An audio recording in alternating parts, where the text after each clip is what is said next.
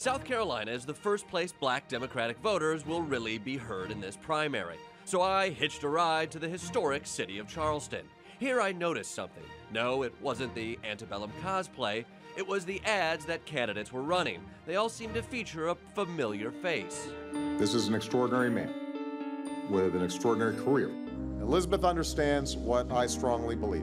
Mr. Michael Bloomberg is here. So it seems like a lot of white folks think standing next to a cool black person gives them legitimacy. But is it effective? Let's ask my good friend, Roy Wood Jr. I know why you brought me here. Because we're in your hometown, South Carolina. I'm from Alabama. We'll fact check that. So Roy and I happily went to Charleston to see if voters noticed the Democrats' brilliant strategy. Have you seen the ads?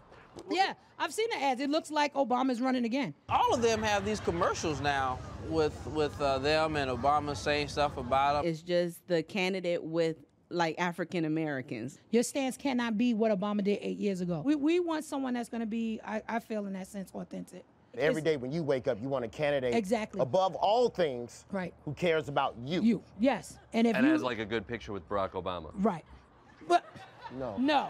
He think that black people like the white people that got a picture with Obama. I've never said that. African American. That's what you said. That's the term I use with African Listen, American. you can't ride on Obama's coattail. That's not how we vote. Which candidate has the best OPV?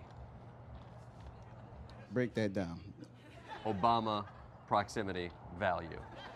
The closer you are to Obama, the more black people like you. That's a funny question because I personally never even considered that. Who's got the best OPV? Black people don't care about white people in ads with Obama. I don't know, because everybody running an ad with Obama in it right now. That's what I'm saying. On behalf of black people, this is what black people want to see. They want to see how close to these. What black people? I spend a lot of time around black people. You hang with me. Well, he's at a table with 3 black people right now. You got to give the brother credit. Thank you very much. But even Roy recognizes the power of proximity. This is a picture of me with Barack Obama. If you look closely, that's Obama, and that's me all the way over there.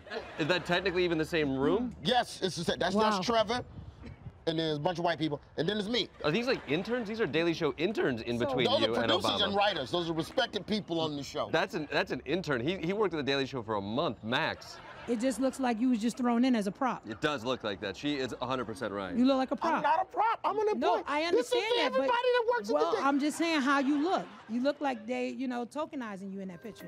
All right, South Carolina voters are not easily duped by the slick political advertising strategy of my one black friend.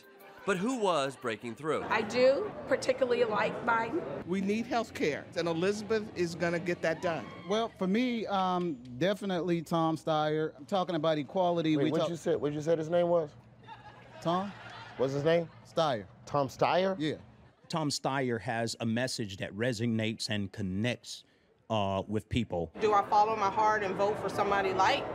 Even Tom Steyer. I like Tom Steyer. Who is Tom Steyer? Tom Steyer is saying some good shit. Who the is he? I've never heard of him. I don't know. The words you're saying make no sense to me. Turns out this mythical beast spent more money on ads in South Carolina than anyone else. And Steyer's commercial doesn't even have Obama endorsing Steyer. It has Obama endorsing a woman. I heard this voice behind me. Her name is Edith Childs. Who then endorses Steyer. Trump's fired up and Trump got to go. I'm Tom Steyer, and I approve this message. To find out more about Steyer, we went to South Carolina Congressman James Clyburn, who recently endorsed the candidate with the highest OPV, Joe Biden. Well, Steyer came in. He's made it dicey. He's made it dicey. In what way?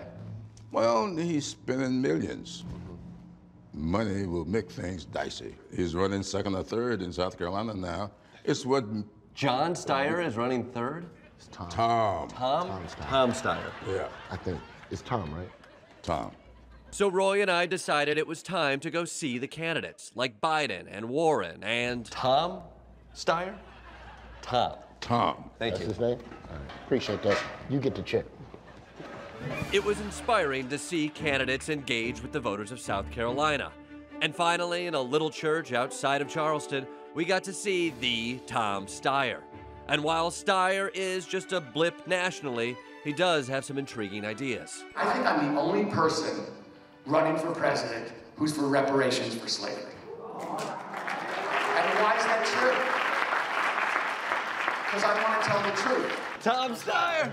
Tom Steyer. You're Tom Steyer. Tom Steyer. You guys are so excited. You're Tom Steyer! What's up, you guys? We know this election could go a lot of different ways, and in case it doesn't go the way you want it to go, can I get an advance on my reparations? I'm not laughing. Everybody do this guy. I'm for real. These Democratic candidates are fired up, ready to go. We are sure that was Tom Steyer. Wait, that wasn't Tom Steyer? I'm pretty sure, 70%.